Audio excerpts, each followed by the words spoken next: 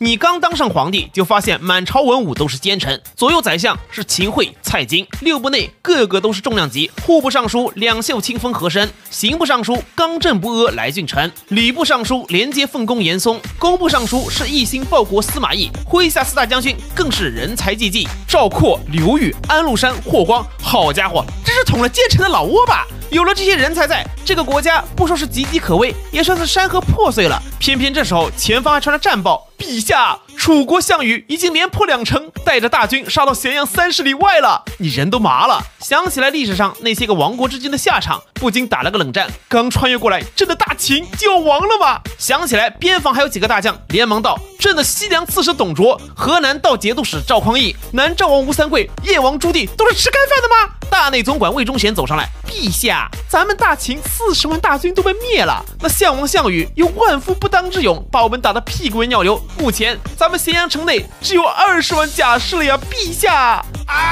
你也是头疼。你穿越过来之前，这具身体的原主人是中毒身死，一看就知遭奸人所害。你只是一个通过电视剧和网络名梗对历史略微有了解的人，突然接了这么个烂摊子，属实不好办。好在这会儿脑海里叮的一声，恭喜宿主成为山河设计图新主人，神器会为宿主提供修仙长生之法，从此成为大罗金仙，不死不灭。你笑了，有这金手指还当什么皇帝啊？这时候台下文武百官们注意到你的表情，陛下为何嘴角上扬啊？马上亡国了还在笑，这是昏君啊！可这时你的系统发出警报，检测到宿主为大秦皇帝，皇室中人不可修仙，除非亡国或被杀死，再度魂穿才行。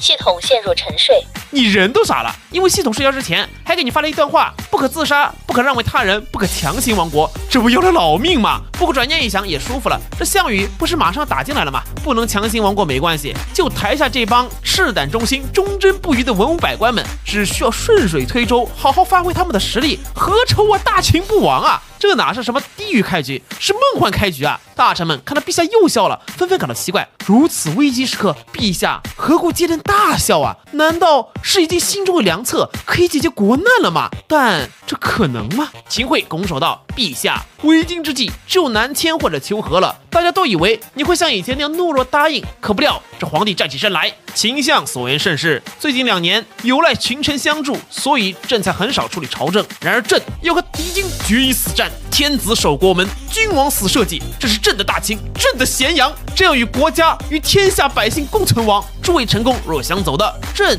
绝不阻拦。众臣一愣，陛下这是咋了？怎么突然这么有骨气，说出这么热血沸腾的话？此时人群中一位官拜骑都尉的将领听到这话，眼前一亮，陛下居然能说出天子守国门这种话，可他之前不是一直都很昏庸吗？等等，陛下方才说最近2年有赖群臣相助，所以才很少处理朝政，莫非是暗指朝中有权臣把持朝政，致使陛下难以真正治理国家吗？而如今国难，这是要摊牌，陛下此前一直都是在自我藏拙，他懂了，他全都懂了。联想到陛下之前那2层微笑，只是对权臣的嘲讽，陛下不是昏君，是明君啊！我本以为这大秦将破，只好群雄争霸，可如此明君，我曹某人也有一颗为家国抛头颅洒热血的心呐！上前一步朗声道：末将骑都尉曹操，愿随大军抵死相抗。秦桧冷哼一声，这大殿上哪有你一个小小骑都尉说话的份？插出去！你却眼前一亮，曹操一代枭雄，若让他掌了兵权，定会挟我以令诸侯。好，很好，你既有报国之心，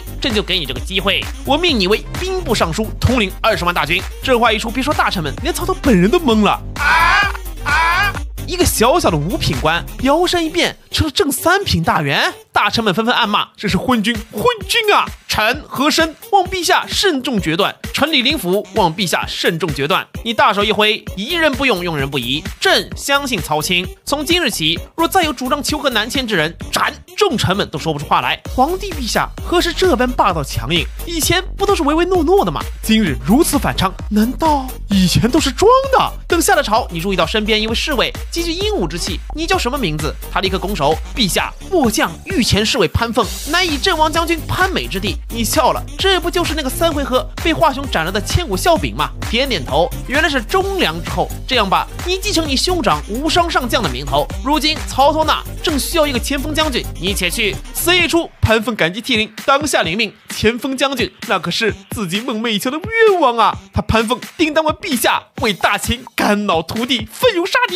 另一边，秦桧、蔡京等人围坐一堂，他们都很疑惑，陛下今天为何一反常态？秦桧道：“我看他就是生怕背负万世骂名，病急乱投医，才让一个小小骑都尉曹操担任兵部尚书。”此时仆人来报，老爷说是陛下亲封了潘凤做前锋将军呢。蔡京恍然大悟，原来陛下早有预料，这潘凤就是陛下的监军啊！他在忠良之后，有他在，那曹操怎敢乱来？看来之前陛下果然是自污长拙，就是要让我们跟武将们斗个你死我活。秦桧说：“蔡相多虑了，到底还是太年轻，且让他折腾吧，到时候还不是乖乖同意南迁。”另一边，曹操回到府内集结了兵马，有曹洪、曹仁、夏侯渊、夏侯惇、许褚等天伟等，朗声道：“今天就是我们为陛下尽忠的时候。”此时的他有满腔热血，恨不得立刻为国立下汗马功劳，做一位忠君护国的治世能臣。曹仁皱眉：“大哥，至于为这个昏君卖命吗？”休要胡言！陛下此前只是碍于局势，故作昏庸。你们仔细想想，陛下为何偏偏派我一个骑都尉做了兵部尚书？众人你看看我，我看看你，也猜不出一个所以然。曹操道：“如今朝野上下都是党争，而我背景干净，陛下重用我，就是要打破这种僵局，将权力逐渐收回。如此大魄力、大手段、大隐忍，你们还认为他是昏君吗？”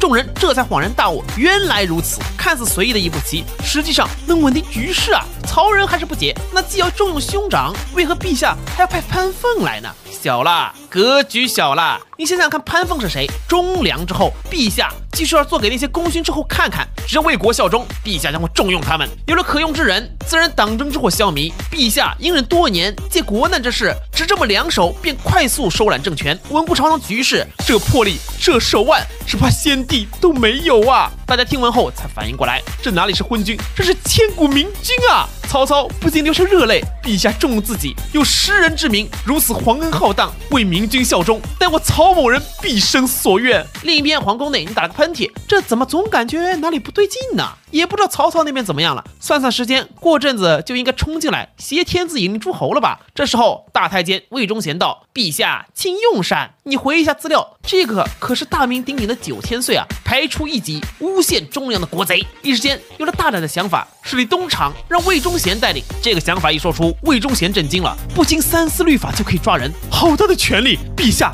居然如此信任我，你满意了？现在外有楚军，内有曹操掌兵，再来个东厂霍乱，届时啊，全国各地必然揭竿而起，说我是昏君暴君，何愁亡国之难啊！开口道：“这东厂谁加入，你自己看着办。”魏忠贤受宠若惊，陛下难道就不怕我任人唯亲吗？不对，陛下这是对我万分信任啊！如此皇恩浩荡，我定当要为陛下好好监察百官，揪出那些贪官蛀虫。你是生怕魏忠贤不能迅速败坏自己的名声，补充了一句：“你放心，只要你为朕安心做事，不光是你，就连你的家人都能有好处。”魏忠贤冷汗都下来了，陛下这是在敲打我呀，怕我结党营私，徇私舞弊。若我做出那种事情，就问候我的家人吗？当场跪下，陛下，奴婢一定为陛下尽心尽力。你满意了？但其实你不知道啊，纵观魏忠贤一生，虽是国贼，但对大明皇室那绝对是忠心耿耿。在他心里只有一条准则，皇帝让他干什么他就干什么。而这番话也给另一个叫张让的太监听到了，没想到陛下手段如此之高，一敲一打，叫人感受皇恩，又警钟长鸣，如此明君，看来我以后也要为陛下效忠尽力。用过晚饭后，你叫来了皇后妲己，这具身体原主人因为妲己是先帝强行安排的皇后，所以死活没让她侍寝过。但你就不一样，作为一名合格的昏君，这千古第一美人必须召见。于是，一夜过后啊，妲己脸色羞红。另一边，曹操、潘凤等人正在商议战事。曹操一眼看出，项羽军虽然勇猛，但已经是孤军深入，强弩之末，根本没有粮草补给。他们一开始就是想在最短时间击溃大秦士气，逼得大秦求和。说道：“这项羽万万没想到啊，陛下很可能是一早就看出他们没有粮草，所以才下定决心让我与敌军决一死战。”于是让夏侯惇、于禁去截断敌军粮道，曹洪、徐晃千里奔袭重拳洛阴，截断敌军退路。届时敌军必然大乱，猛攻罪城。曹仁、张辽带2万甲士去罪城死守。这时候潘凤请战，末将愿带3万兵马正面对敌。好，那就派你做前锋。到最后，曹操吩咐典韦：“本帅给你1万精兵驻守咸阳城，切记不可打扰陛下休息。”典韦有点不乐意，怎么别人都去杀敌，我就做个保镖？曹操瞪了他一眼：“你个憨货，我们都走了，陛下谁来保护呢？”曹操眼光毒辣，他一早用几个时辰将营中疑似4大将军的人全都找了出来，分配去战场，而给典韦的那1万人都是绝对忠于你的。曹操越安排对你越佩服，借助国难这个机会，将朝野上下全都血洗一遍。原来这才是陛下的真实用意啊！曹某人佩服陛下真乃明君啊！果然当晚不少达官显贵就得知了典韦以保护陛下的名义在皇城外驻扎，你激动不已，终于要来了呀！不愧是魏武帝，速度就是快。于是早早来到大殿，曹老板快攻进来吧，我已经饥渴难耐了。可眼巴巴等了一晚上，谁都没进来啊！今夜不只是你，其他文臣们也都很难受。他们得知了你设立东厂，于是齐聚蔡京府上，纷纷痛骂你这个昏君。李林甫带头表示，明天就要联名上奏，请求陛下裁掉这首卫所。可一直保持沉默的蔡京艰涩开口：“诸位，曹操命人派了1万兵卒驻扎皇城的事儿，你们都知道了吧？那1万兵马里没咱们的人，也没4大将军的人。”李林甫意识到不对劲，丞相意思是？蔡京叹气：“一直以来，咱们都小觑陛下了呀。眼下我们已经失去所有先机，陛下好手段，好魄力。国难之时，他将御敌之事交于我等，等战备后，他便可名正言顺封曹操为兵部尚书，接着设立东厂，监察百官。可以说，陛下想治谁的罪，就可以治谁的罪。他一早就料定我等会反对此事，所以这时那个叫典韦的将领才会驻扎在皇城外。届时明日朝会之时，哪个臣子不同意东厂设立，定会被陛下以国难之名处置。短短1日就做到如此，可以名正言顺血洗朝堂。这么多年来，我们一直都被陛下玩弄于股掌中啊！所有大臣都懵了，这还是记忆里那位昏君吗？如此魄力和手段，太不可思议了。蔡京点点头，他懂了，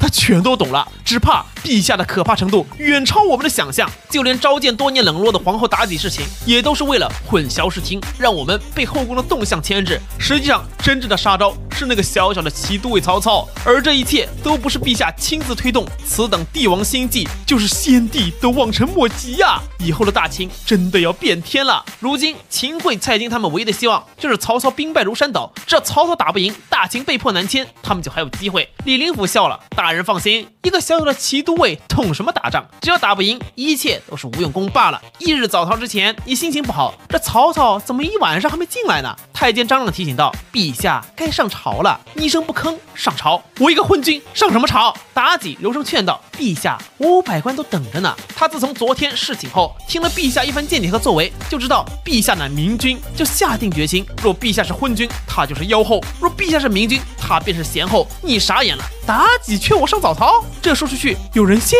不过很快想到，若是带他一起上朝，那自己放任后宫干政的罪名不就坐实了吗？上朝，必须上朝。另外，宣典韦带兵进宫，已经迫不及待了。曹老板，你一定跟典韦已经交代好了吧？妲己心中佩服不已，陛下让典韦入驻宫城，定是要威胁群臣，哪个敢在国难之际溜之大吉，必杀之。而且和皇后一起上朝，更是要表决心，让大秦的子民们好好瞧瞧，他们的国主和国母都在呢。另一头，大臣们看着皇帝今日迟迟不上朝，纷纷议论。按理说，国难期间，这朝堂之事万万不能缺席，陛下总不能是昏君吧？蔡京恍然大悟，联想到东厂的事儿，陛下这是有意而为之啊，故意激起群臣怒火，届时就可以从臣子的反应里找出谁可用，谁可杀。陛下好深的心机啊！这时，文武百官注意到，不断有禁军甲士涌入宫城，蔡京眼中光芒爆闪，他懂了，他全都懂了。陛下这好毒的心思啊！宣禁军入宫，今日怕是要见血了。果然，看了一眼其他大臣，全都冷汗直流。秦桧说了句：“禁军已至，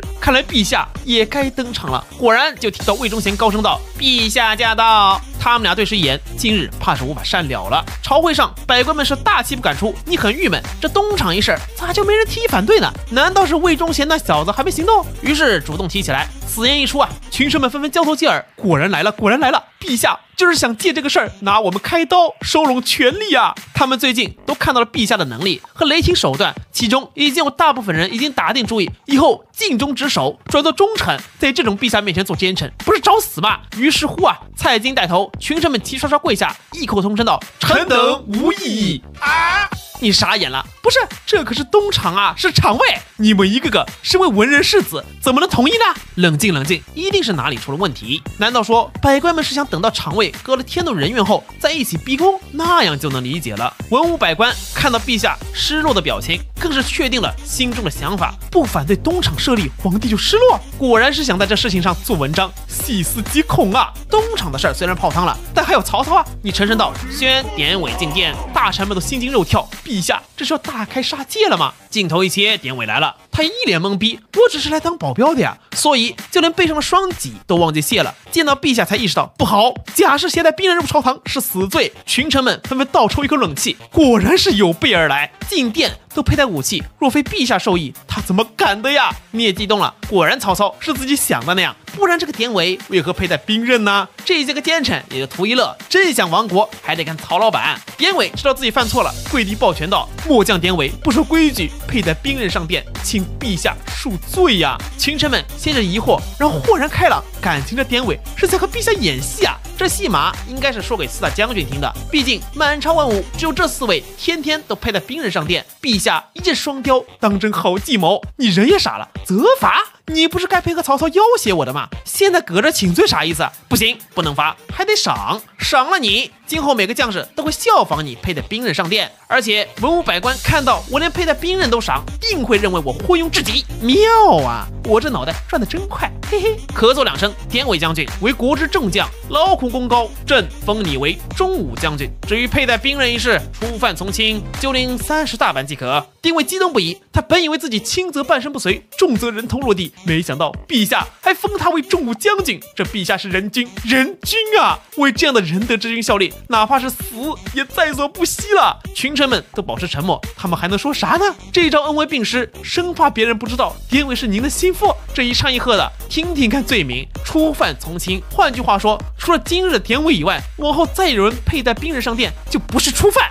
4大将军脸色难看，这陛下是在敲打我等啊！如此帝王心术，当真是让人心惊胆战。以前的陛下实在太会隐忍了。早餐散去后，你叫来蔡京，来了宣政殿，有要事相商。这曹老板和常尉都没起作用的话，看来还得看这位奸臣之手。蔡京冷汗都下来了，来了，陛下果然拿自己开刀了，抄家还是灭族呢？扑通一声跪倒在地，陛下，臣罪该万死啊！可他万万没想到，你居然亲自将他搀扶起来。哎，爱卿平身，双方坐定喝茶。蔡相，这宫中的茶可还爽口，比你家中茶如何呢？蔡京心头一跳，陛下这话什么意思？难道是暗指我生活糜烂，吃穿用度都朝皇宫看齐吗？臣惶恐，臣家中的茶水万万不可跟宫里媲美。你是一点都不知道他心中啥想法，这不就是普通的嘘寒问暖吗？我还指望着你率领满朝奸臣帮我败国呢。来，张让。蔡相既然觉得好喝，那就送一些到他府上。蔡京眉头一皱，陛下送我茶水，难道是想说只有陛下给我用的，我才可以享用？若是不给，我享用了，这就有罪。陛下这是在敲打我呀！想到这跪倒在地，陛下，臣何德何能？国难当头，臣无功有罪，愧对陛下厚爱。这已经是放下全身身段，开始认罪了。你疑惑了，爱卿劳苦功高，何罪之有啊？在朕眼里，爱卿非但无罪，反而有功啊，没毛病啊。若没有蔡京任人为卿，现在的朝堂能全是奸臣吗？蔡京冷汗都下来了，这不是威胁，这是什么？你继续说，爱卿这13年来可谓党羽满天下，朕听说每年那些臣子送到相府中的金银珠宝就不计其数，朕乃朕的好臣子，国之柱石啊！你是真的欣赏他？大清就是有了这些人才亡国有望啊！可蔡京却都快吓尿了，疯狂磕头，臣有罪，有罪呀！你无奈了，朕说了，你不但无罪，反而有功。朕希望你以后能再接再厉。蔡京已经抖成筛糠，陛下，微臣知错了，微臣不敢了，饶命啊！他已经破防了。你反应过来了？不是，你怎么还想上做忠臣了呢？哦，一定是谨慎，觉得我在试探，笑道：爱卿放心，只要帮朕好好做事，朕定然不会亏待你。朕赐你丹书铁券，即使今后犯下莫逆大罪，朕也不予追究。这下总可安心了吧？啊！非但不赏，还赏丹书铁券。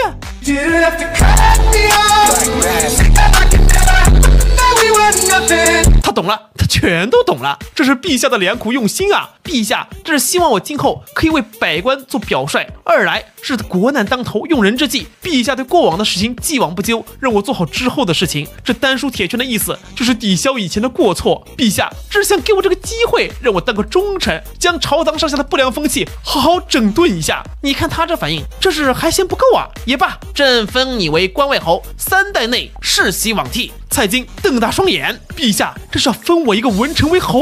大清朝内除了武将有战功可封爵，一般来说文臣很难封爵，这还是3代世袭罔替。陛下这是要重用我啊！分明是说从此刻起，我若做一名忠臣，就让我蔡家至少3代内富贵无恙。联想到一开始茶叶的事儿，是了，陛下是想告诉我，给你的富贵才能拿，不给的若是拿了，即使有丹书铁券都没用。陛下能如此不计前嫌，还这么重用我，我还贪污行贿，我是真该死啊！而且我贪污为了啥？不就是为了蔡家自我之后不会没落吗？现在陛下直接封我为关外侯，我还要什么自行车？君与国师待我，我必以国师报之。而且封我为关外侯，听听看，关外那是已经被楚国侵吞的土地。陛下这是在暗示我，表达忠心的唯一机会就是协助朝尚书收复故土啊！此等良苦用心，当即跪倒在地。陛下，微臣知道该怎么做了。你满意笑了。朕等着蔡相的好消息，有这样的奸臣在，亡国只是洒洒水啦。蔡京心里想的是什么？陛下所说的好消息，定是指御敌之事。可我一个文臣，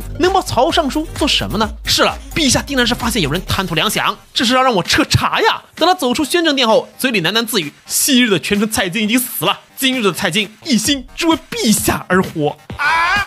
在得知蔡京被封侯的消息后，大臣们都来他家里恭贺，但蔡京却叹气：故土一日不返，老夫这个关外侯便形同虚设。当务之急就是调集各路秦王军和粮草辎重送往前线。大家都愣了，不是丞相什么意思？以前他不是不同意南迁的投降派吗？什么情况？秦桧道：蔡相，这件事儿是不是还要商议一下？商议？商什么议？诸位，实话跟你们说了，不仅要尽快供上粮草辎重，还要把我们贪污的那批原封不动的给吐出来。李林甫道：这吃进肚子里的肉，即便吐出来，也就是一块骨头。倘若陛下真敢做绝，我等便联合百官，先下手为强。啪的一巴掌打在脸上，蔡京怒了：大胆！这话要是汇报到陛下那里，那还了得？给你们3日之间，将吞进去的兵饷全部吐出来，否则就等着提前返老还乡吧。以前的蔡京铁定不同意李林甫的做法，但现在嘛，等众人走后，蔡京朝着皇城跪下：陛下，老臣愧对你啊！朝廷腐朽之私，但愿老臣这把老骨头还能有点作用。以前我没得选，现在我只想做一个忠臣。这事上最讽刺的就是蔡京这个大名鼎鼎的贪官，居然在反腐败。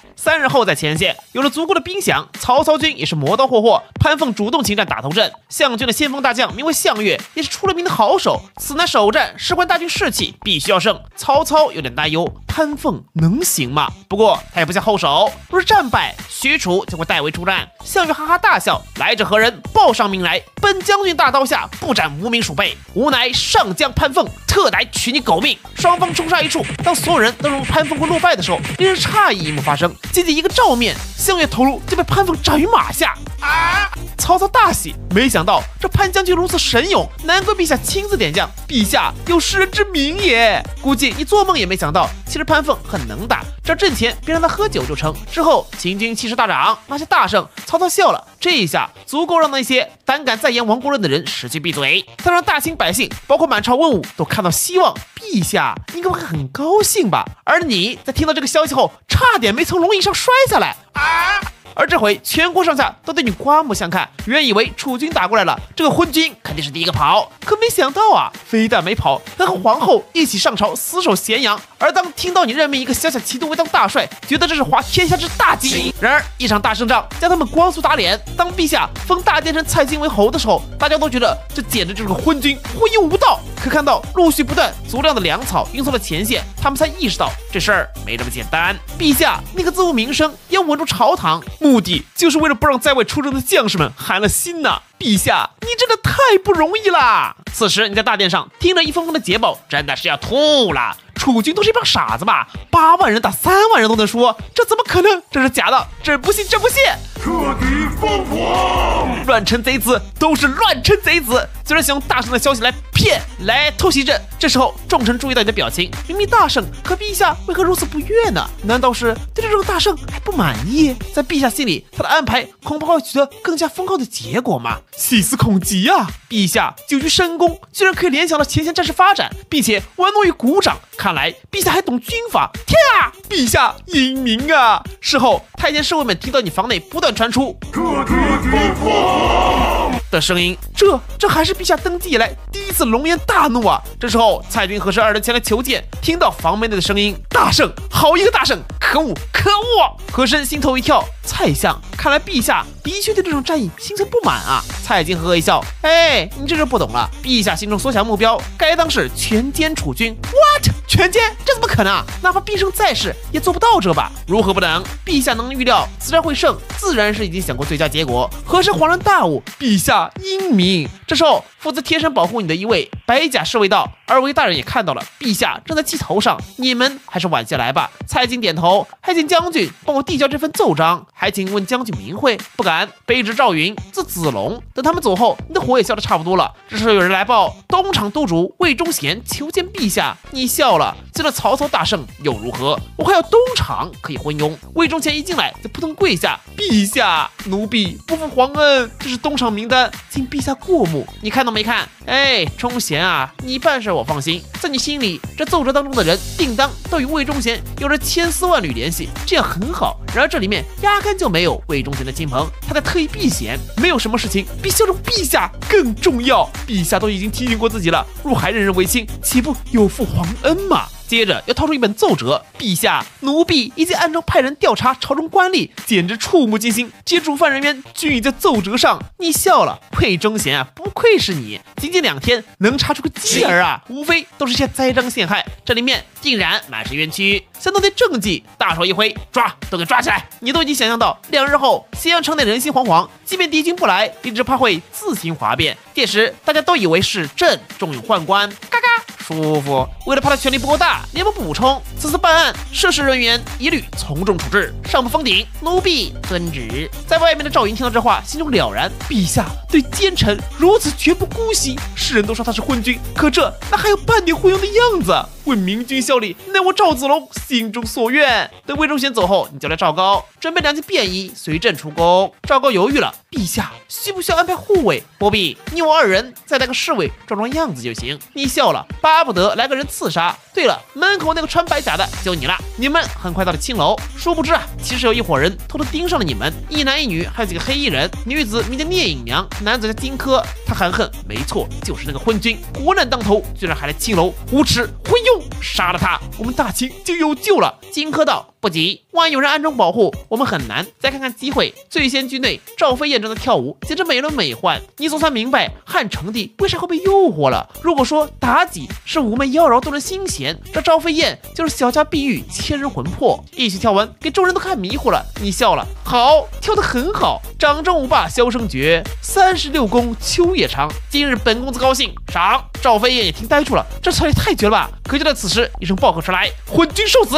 荆轲的长剑就杀到身前，不单是他，还有好几个刺客一起动手。赵高大惊，想拦在身前，有人行刺保护陛下，可这剑太快。然而神奇一幕发生，一杆银枪探出，那白甲侍卫如同如电，一个来回就能挡住所有放肆的攻击，瞬间逼退了所有刺客。末将赵云救驾来迟，荆轲和聂隐娘等人无论如何进攻，就是奈何不得这个白甲小将分毫。很快，赵高暗中安排的侍卫们赶来，将刺客们统统拿下。荆轲含恨，昏君，真没想到你居然如此绝世高手护卫，此次不能杀你，可惜可恨，我呸！而你也发现了，刺客中居然有个好看女子，不错。你质问为何要杀朕？昏君，人人都要诛之，若不是你，大齐也不会被外敌请至此。他奋起反杀，可赵云的银枪一挑，一点寒芒先到，随后枪出如龙，瞬间将其震退。刺客像正面刚战士，还是差了点，不过荆轲也够猛，这都扛住了。你真的是要吐了呀？不是，怎么侍卫是赵云啊？什么情况？朕一心求死，奈何你们这些忠臣却非要朕活，朕心里苦，但朕说不出啊。最终荆轲聂阳被捕，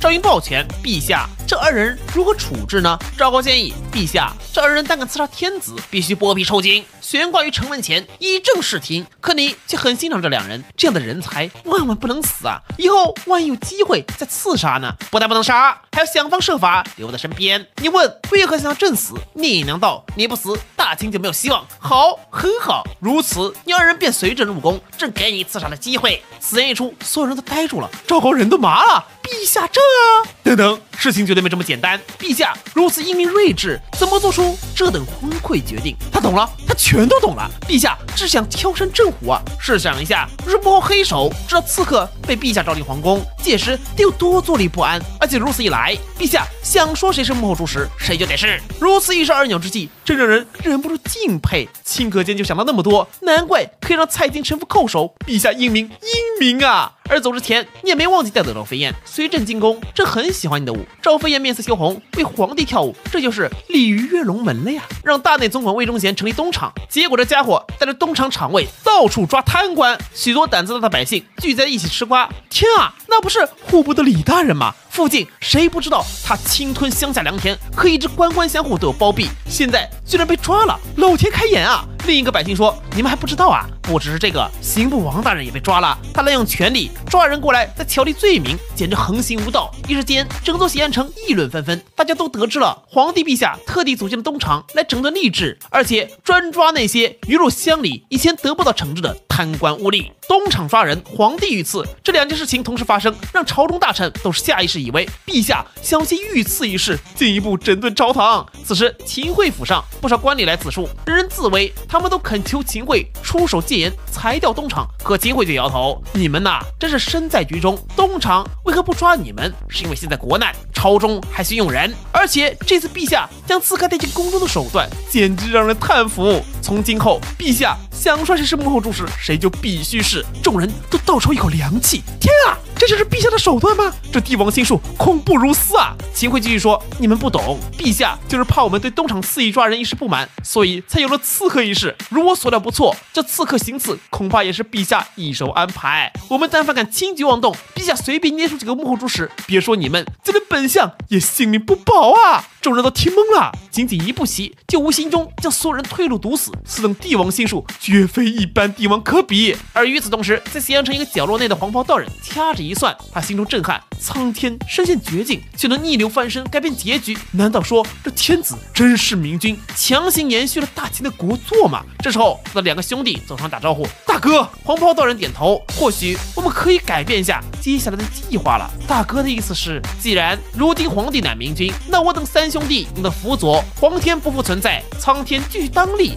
我等也要顺势而为。另一边，魏忠贤来报，陛下，奴婢已经抓了不少人，可奴婢万万没想到，朝中半数上大臣居然都有贪污行贿之举。说罢，递上一份奏折，看到那上面名字，你不禁反省，这一个个奸臣是真敢贪啊！不过很好，就需要这样的，有你们在，这大清才能摇摇欲坠啊！摇摇头，这事儿给朕揽在肚子里，今后休再提。魏忠贤愣了，不过他很快懂了，眼下国难当头，这是用人之际，自己考虑事情还不够全面，需要向陛下多多学习。第二天上朝，大家都注意到了在你身边的荆轲二人，都惊了，难道这一切都如秦桧所猜那样，是陛下自导自演的戏码吗？如此有能力、有手段、有心胸，他们此前还认为这是个昏君，简直花天下之大稽。你笑了，拿出一本奏折，想必昨天东厂抓人一事你们都很清楚，而且这上面写满人名，你们猜猜里面有没有你们呢？众臣心弦再次紧绷，陛下这是要血洗朝堂了吗？沉寂许久，蔡京率先开口，臣有罪，请陛下责罚呀！臣有罪，请陛下责罚。可你却笑了，即使有罪，也不是对朕有罪，相反，朕觉得你们这些年来兢兢业业，做得很好，不错。这张奏折，朕不会公之于众，你们无需担心，好好做事，朕不会亏待你们。说罢，将奏折丢进火炉中，你内心暗笑，都表达这么清楚了，你看你们犯下这么大罪，我都没处罚你们，想必今后可以更加肆无忌惮吧。众臣噤若寒蝉，大气不敢喘一口，仔细品下陛下的意思，这不就是在说你们的罪名我都有，但暂时不追究，听听话里的关键词，好好做事。没错，陛下这是在告诉我们，尝入以后还死心不改，那便新账旧账一起算。蔡京恍然大悟，他懂了，他全都懂了。陛下虽然说大家把柄，但反过来要是好好做事，那便既往不咎。这样一来，陛下体现出了自己的宽宏大量；二来也让群臣感恩戴德。陛下将这轻描淡写出现东厂，随后又搞出那么大动作，一环扣一环，让所有人都毫无还手之力，恐怖如斯啊！另一边，在醉城外，曹操大营中，来自咸阳的消息到了，众将一脸沉默。曹操道：“陛下得知我军大胜，依旧恼羞成怒，你们知道意味着什么吗？”许褚还是老实，气呼呼道：“还不是陛下看不惯我等？以前秦军总是战败，好不容易大胜，却心存不满，岂不让将士们寒心？你个憨货，祸从口出啊！你仔细想想，我们打了胜仗的消息，第一时间传入京城，可陛下为何能未卜先知呢？那是因为陛下早就预料到此战必胜，而且如此震怒，无非是觉得战果不满。”曹操自责道：“哎，陛下一定是认为最好的结果是全歼敌军。事实上，我军的确能做到这点，只是兵力毕竟还有劣势。本帅为了稳妥起见，才没乘胜追击。”听曹操这一分析，众将才恍然大悟，陛下是真有本事，可以推测到战局发展。或许此前秦军连连失利，就是跟陛下没掌权有关。如今他收回权力，此后前线战事不必为后方羁绊，可以专心打仗。曹仁道：“元帅心中可是有定计。”曹操郑重开口：“如今两军僵持，我们不可轻敌冒进，只能静待时机。若是有上好的谋士便好了。”而与此同时，醉城以西有的城镇名为芷阳，酒楼内几位文人一起商讨形势。其中一人道：“郭兄，依你之见，那曹操真能击溃楚军吗？”郭兄笑了：“若有国家相助，至少有60%胜算；若是无我，最多40%。”没错，这几人正是郭嘉、荀彧、戏志才等人，他们都已经决定去协助曹操。在他们看来，直接去咸阳不一定能得到皇帝重用，但若是帮助曹操击溃楚军，那一定能登上朝堂。他们也都是结合最近的消息，推断大秦出了一位明君，所以一起相约下山，准备入室辅佐。此时在皇宫内，你命人将赵飞燕唤来，这阵子一直忙着无暇顾及美人，如今机会终于来了。赵飞燕也是心情激动无比，眼前这人可是大秦最尊贵的人。这之后的事儿嘛，知道大家不爱看，就不画出来浪费大家流量了，免得说我水视频。第二天，你封赵飞燕为婕妤，他去给妲己请安，妲己笑了，让仆人送上许多珠宝。妹妹不必客气，你我同是陛下女人，平日以姐妹相称即可。他提醒道：“你刚入宫，有些事儿姐姐要提醒你一下。本宫虽为皇后，可有些事儿也难以做主。你须得每日去太后那里请安，无论他老人家说什么，你只需受着忍耐即可。切记勿要给陛下招惹麻烦，不然到时候本宫都保不了你。”赵飞燕不胜感激，宫里的事儿他早听过，太后吕雉权势极大，接着皇后妲己也得低头3分。与此同时，另一边在太后寝宫内，高力士将有关赵飞燕的事汇报了。嫪毐听到后笑了，本以为最近几日皇帝转了性子变英明，原来还是那个沉迷女色的昏君。嘎嘎，轻柔女子拉入后宫，笑死个人。太后，我们可以趁此机会联合百官发难，到时候楚国侵吞我大秦半壁江山后，罪过都算在那昏君头上。到时候你再来个垂帘听政，是美滋滋。吕雉也笑了，没错，来人摆驾。而太后要见你的消息很快传到妲己耳中，等他赶到宣政殿的时候，你正在和太后对峙。此时太后发现你纳了赵飞燕为妃，怒道：“你是大秦的皇帝，现在国难当头，却还沉迷女色，纳了一个青楼女子，你还配做这个皇帝吗？”他就是故意的，照他的预想，这责问下去，皇帝定然气急败坏，然后忍不住反抗。到时候他再来个就坡下驴，把皇帝顶撞母后的事传出去，弄一个不孝言论，到时候他就可以趁机操控曹政，成为大秦独一无二、权力最大的女人。可下一刻你说的话却让他傻眼，母后所言极是，既然母后来了，这便趁着今日说出，正想让母后垂帘听政，如何呢？吕雉是真的懵了，不是，我还没发力你就自己倒下了，不对劲，肯定有什么地方不对劲。你继续道：“难道母后不愿意吗？你也是真的吐了呀！我都把垂帘听政的机会送你脸上了，你倒是把握一下呀！甚至你都已经幻想到，到时候吕雉垂帘听政，曹操挟天子以令诸侯的名场面了，到时候我大秦不亡都没天理呀！”吕雉感觉一点不真实，等等，他懂了，他全都懂了。现在是啥时期？国难啊！楚军不日就攻破罪城，打到咸阳，届时天下人都会指责皇帝。若自己一旦这时候选择垂帘听政，那时天下人指责的就会是自己。皇帝到时候对自己这个罪人要杀要囚禁，还不是名正言顺的事儿吗？这萧凡居然这么阴狠，轻描淡写甩过到我头上，真是一条毒计呀！现在被架住了，进也不是，退也不是，陛下，你这是何意？哀家何时想要垂帘听政啊？今日寻你，不过是为了那个青楼女子嫔妃。话还没说完，母后，你说的极是啊！这事儿说明朕还是有些稚嫩。倘若母后垂帘听政，助朕治理国家，一定不会再有这样的事情发生。母后，你切莫推辞啦！吕雉好难受，不是，这难道不该是我的台词吗？好一招先发制人啊！还什么机不可失，只怕是想借机让我当替罪羊，除掉我好毒的计，好狠的心呐！咳嗽道：“皇帝不必多言，这事儿母后也只是提醒一番，今后你好自为之。”说罢便回宫了。等他走后，妲己来了，你把这事儿给妲己一说，他先是心中一紧，这太后吕雉是要发难呐。可当听到你主动要求他垂帘听政的时候，他人都麻了然后太后拒绝，他更麻了忽然，他想通其中关键，他懂了，他全都懂了。陛下，莫非是要以退为进？太后想要把陛下变成傀儡，陛下一招将计就计，这傀儡不再是陛下，而是太后。陛下这步棋妙啊！看向你的目光更加崇拜。而傍晚时分，张让和赵云将一名太监扣在你面前。张让道：“陛下，此人名叫高力士，通过奴婢调查得知，此人与太后沆瀣一气，通风报信，此人当诛九族，还望陛下决断。”哦，你不禁反省，高力士啊，唐玄宗身边权倾一时的大太监，那可是个大名鼎鼎的奸臣国贼，天助我也！高力士疯狂磕头，饶命啊，陛下，奴婢再也不敢了。张让咬牙切齿：“陛下，请您下令，奴婢这就将这高力士五马分尸。”他也想像魏忠贤那样得宠，他好急，你却笑了。哎，人非圣贤，孰能无过？别因为一次罪过就将人置于死地嘛！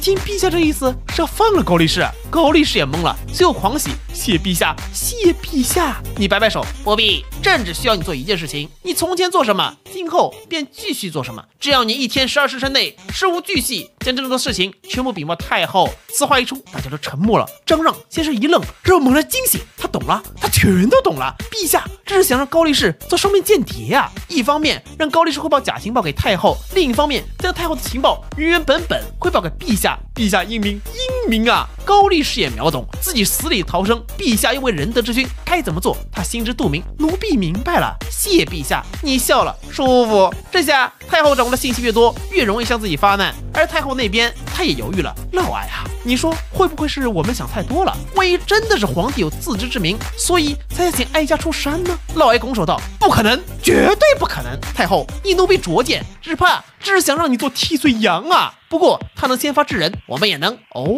说来听听。今夜奴婢继续联系朝中大臣，让他们明日早朝时刻一同向陛下发难，将国难一事扣在陛下头上。届时，即便您垂帘听政，也与您无关。”于是乎啊，嫪毐连夜拜访了4大将军和6部尚书。不过让他意外的是，无论去哪位府上询问此事，得到回答都出奇一致：明日早朝一定会向皇帝施压。他笑了，似乎已经看到了皇帝迎萧凡那张窘迫的脸。小样，让你跟我斗！深夜，大臣们聚在一起商量着嫪毐的嘱托。太后这是痴心妄想啊！都这时候了，还想着垂帘听政。哎，以皇帝陛下的手段，太后绝对不是其对手。喂，你们说皇帝封一个青楼女子为妃，我礼部可是一点消息都没收到啊！我看呐，这就是陛下故意为之，目的就是为了激怒群臣和太后，让我等介入此事，走入陷阱。这么说，当真细思极恐啊！陛下已经有2次饶过我们了，这第3次机会，我们可万万不能触犯。于是乎，众位大臣达成一致。第2天退朝时，宫外太监道：“太后驾到。”吕雉笑了：“今日本宫听说你们有事要奏于陛下，而且还事关国本，对吗？”这个理由很完美，似乎都已经看到皇帝尴尬的脸。然而下一刻，群臣们你看看我，我看看你。蔡京道：“事关国本，臣不知啊。难道其他大臣有事要奏？”其他大臣也纷纷道：“没事啊，我也没事。你有事，我不到啊。”这下人都吕雉懵逼了，不是你们昨天不是都跟嫪毐商量好了吗？这一下是架住了呀，他自己没法主动说呀。不光太后郁闷，你也是吐了呀。不是，我都准备好挨骂了，怎么一个指责我的人都没有？我懂了，我全都懂了，一定是皇帝身份让他们害怕。没事，朕自己来。于是乎啊，你把封赵飞燕为妃的事说出来，群臣们脸色刷白。不是，陛下怎么主动说的呀？他若反对，只怕下一刻就会被记到小本子上，抄家灭族。吕雉也是吐了呀。这些大臣明显不想跟皇帝作对，还有这个皇帝好狠的心呐！率先说出这事儿，即便有错也无伤大碍，釜底抽薪，真狠啊！蔡京开口道：“此乃天子私事儿，我等臣子无权过问。”这也是说话的艺术。若是反对，那就是天子无私事儿。此一出，大臣们纷纷点头，臣等附议。你懵了，狠狠瞪了眼蔡京。这老奸臣不是一向喜欢作对的吗？这还咋帮我说话了？蔡京看到你投来的目光，抚须一笑：“好，很好，陛下真是认可我了。陛下呀，老臣这个回答你应该还满意吧？你真的是吐了呀！这老贼一定是猜到了我的心思，执意要给我添堵啊！好气！”散会后，太后回了寝宫，彻底疯狂！这皇帝和大臣到底怎么回事？嫪毐，你怎么办事的？嫪毐也傻眼了。太后，没想到陛下的帝王心术居然如此之深，为今之计，我们只有做最后一搏了。吕雉点点头，也好，那招长安王嬴城角亲王，嬴城角乃吕雉亲子。另一边，蔡京和秦桧给你汇报，说是昨天接了消息，西凉刺史董卓与越王朱棣准备进军秦王，这二人狼子野心，来者不善呐。你舒服了，强忍笑意，朕知道了。这在二相看来，成了淡定自若，这都能泰然自若，陛下这心性，纵然先帝也没这份定力啊。秦桧说，国难开始之时，您就下令让他们火速驰援，结果没任何动静。现在前方战事好转，他们反倒征集大军赶来，董卓20万西凉铁骑，朱棣15万雄兵，一旦生事无人可挡啊。你却呵呵一笑，这4个手握重兵的封疆大吏才2个，不够。传朕旨意，命河南道节度使赵匡胤、南诏王吴三桂火速入京。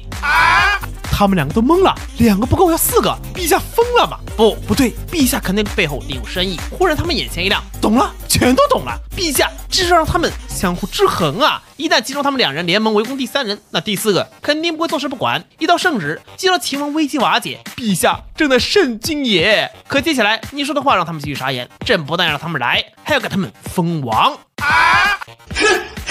陛下不可啊！太祖铁律，无功于江山社稷，异姓不可封王，否则天下共击之。当初封朱棣和吴三桂为异姓王，也是迫不得已。如今再封董卓和赵匡胤，只怕大清江山真的要亡了呀！陛下，你一喜还有这种好事儿？封王必须封王！蔡京、秦桧无法理解，但事已至此，他们只能同意。等他们走后，你去找赵飞燕。我知道你们嫌我水视频，就不画了。总之，离开寝宫时是扶着墙走的。